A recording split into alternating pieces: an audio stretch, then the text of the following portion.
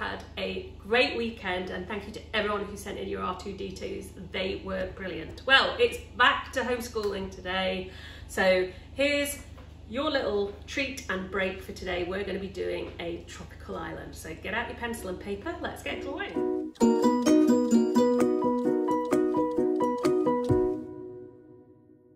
Okay, so we're going to start the week with some gorgeous palm trees. I love palm trees. So I'm going to start with some curves because the top of the palm tree is a lovely curve. Can you see how softly I'm doing it?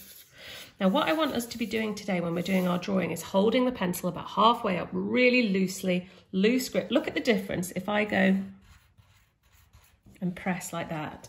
Lots of people think that you draw in the same way as you write, but you don't. You draw in a very different way. You draw very softly and loosely. So I want you to practice doing a few palm tree leaves on your scrap paper. So it's a really simple shape and then a curve, almost like an umbrella really underneath. So let's just do one or two on our warm-up sheet. And these are the kind of things when you're sitting down, you've got a bit of paper and you're scribbling. You could scribble palm trees and little palm leaves all over it. It's a really nice, easy thing to draw. So it's just a curve and then some smaller curves underneath.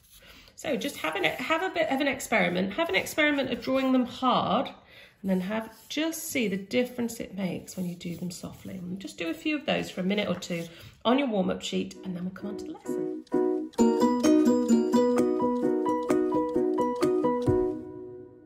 So we're going to start our tropical island here by drawing in a horizon line. Now, a horizon line is where the sand or where the sea meets the sky, or where the edge meets the sky, and it's always got to be straight. So I've been teaching a lot over the last few weeks about drawing straight lines, but here with horizon lines, I will always use a ruler.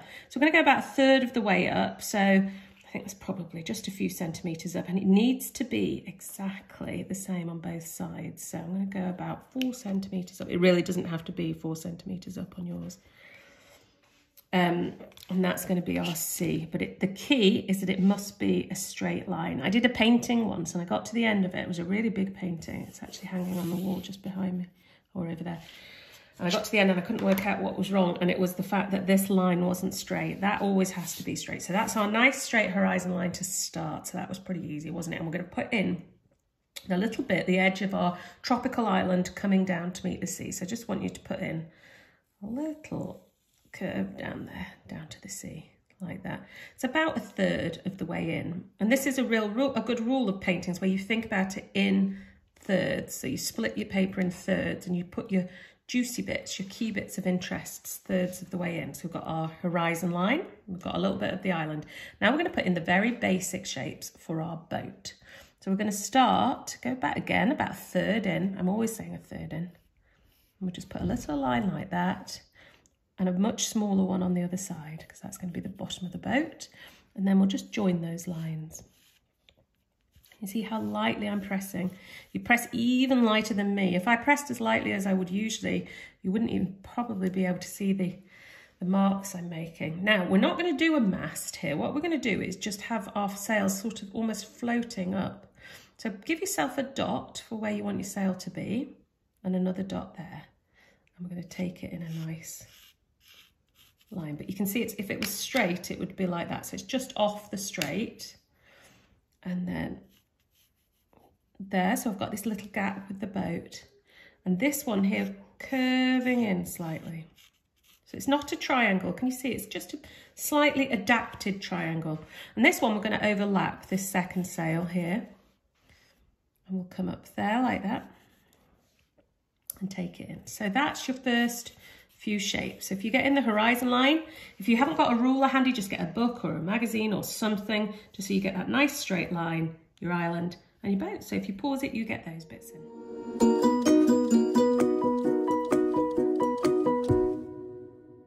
So the next bit we're going to put in our either rising or setting sun. And now you can decide whether it's a rising sun or a setting sun. But I'm just going to curve that really gently around to there.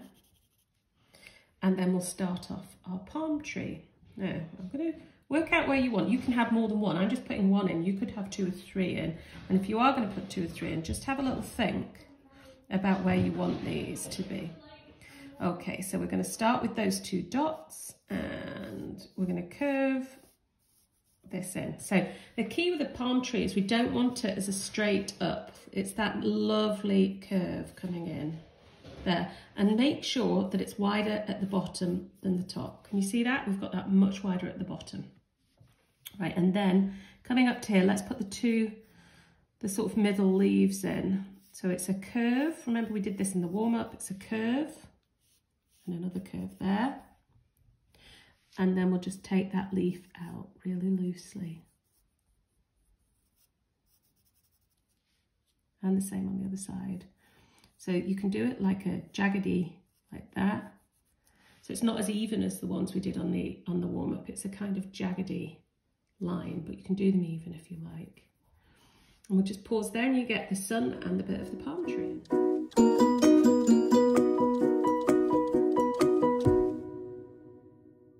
Okay, so we're going to add some more leaves in now onto this palm tree. So you've got that basic shape there.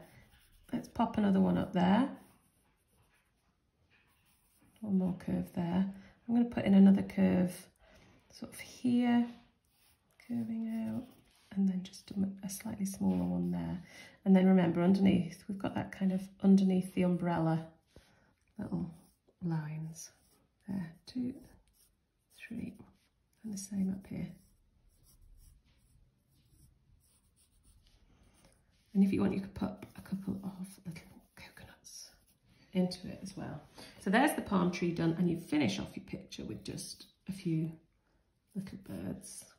Now here, this is your basic tropical island, but you need to make it into your tropical island.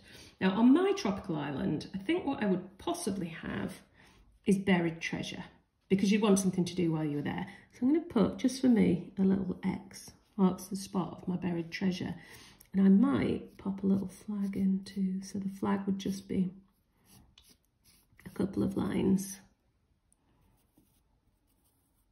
as if it's blowing in the breeze. But that's for my treasure island. I haven't put it on the guide because you can put whatever you want on there, and I'd be really interested to see what you put on your treasure island.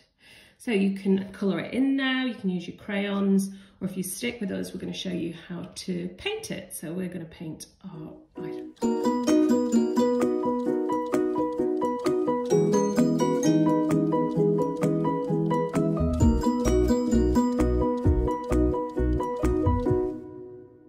So you can do this in any way you want. I'm going to actually show you how to do a background wash using watercolour paints, and I'm going to do the details in watercolour pencils.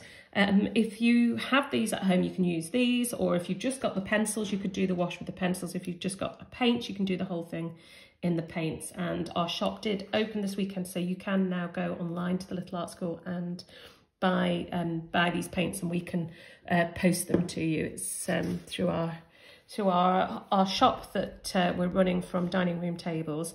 So we're going to start with a bit of a wash, a background wash, and all you need is your water there.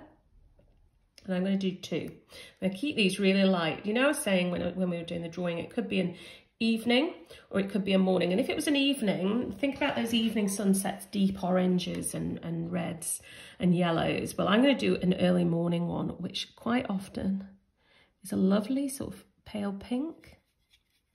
Let's try that. Yeah, that's just right. Did you see how little paint I put in there?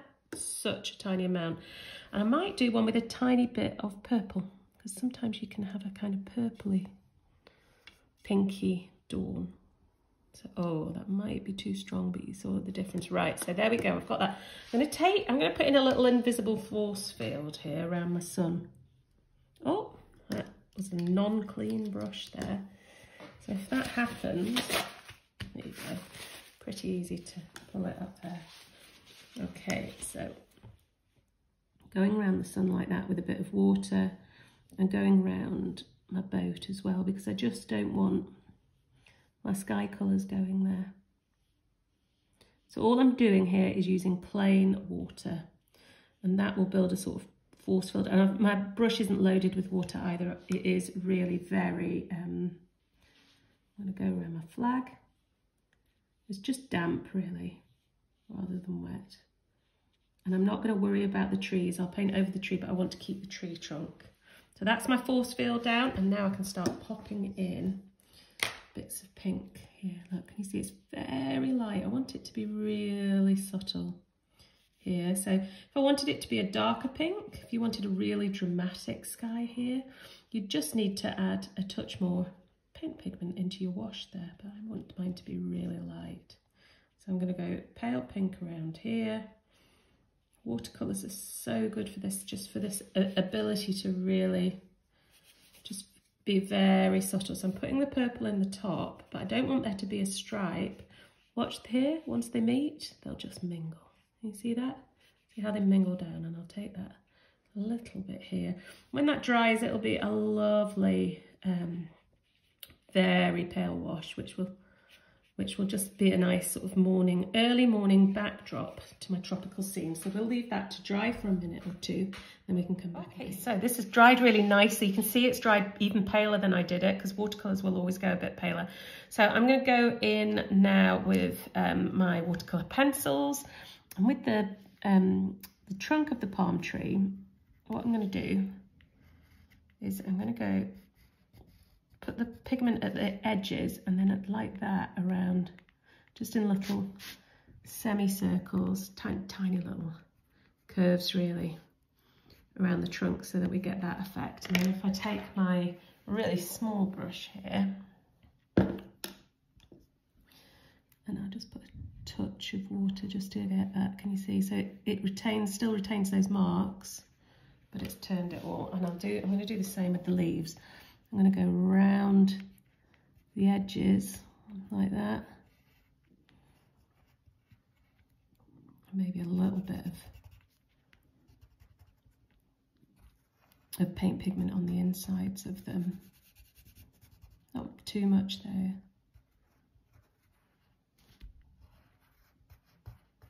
And I'll just take my brush and turn those slightly. You see? So get that lovely tropical island palm tree dark green, but it's keeping the marks inside. Okay, and then I think I'll just pop my little coconuts in there as well. I'm not going to turn those into paint. With my flag, I think I'll just do a nice bright red, like that maybe will make it look like it's,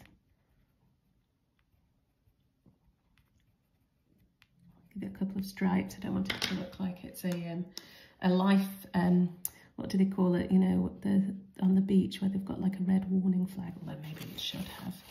Put far too much water on this. I'll just take that up.